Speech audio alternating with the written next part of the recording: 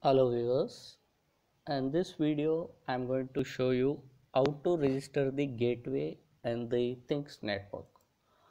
After signing into Things network, it will take you to this page. Here you can find the home and console options, and we need to click on the console option so that it will take us to the console page. And in console page you can find the two options available over here. One is applications and the second one is the gateways. As we are registering the gateway, we need to click on the gateways, and here we can see the three previously registered gateways.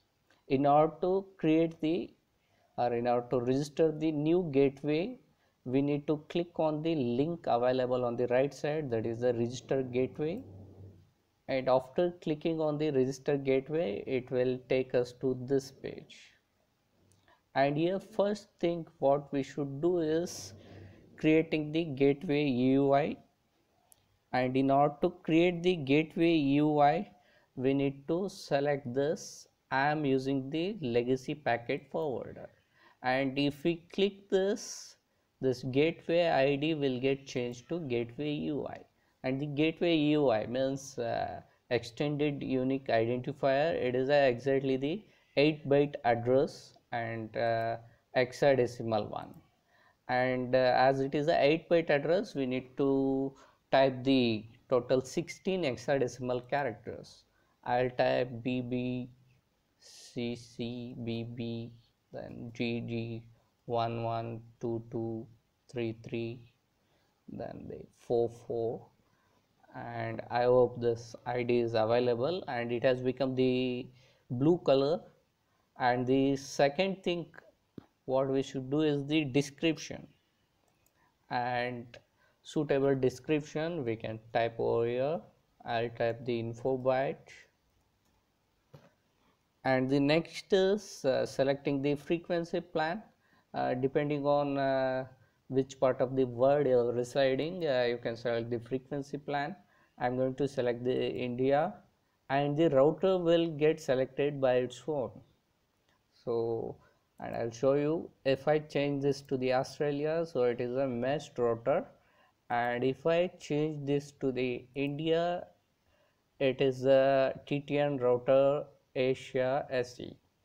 So the frequency plan and router, so suitably we should select depending on which part of the world we are residing.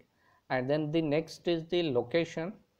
It is not the mandatory, so if you wish you can select the location. I am going to select the location. Here is the location. And the last thing is that is the antenna placement. And here two options are available, indoor and outdoor. Depending on whether the gateway you're placing the indoor or outdoor, we can select the antenna placement. So I am going to select the indoor. And then last thing what we should do is clicking on this registered gateway. And here you can find notification successfully registered, and successfully we have registered the gateway. And going back to the gateways, here in the last we can find the registered gateway. And in order to overview this gateway, we can click on the gateway and we can overview the gateway. And if you want to delete this gateway, you can go to the settings and just scroll down. Here at the bottom you can find the delete gateway UI. Hope you like the video. Please subscribe to our channel. Thank you.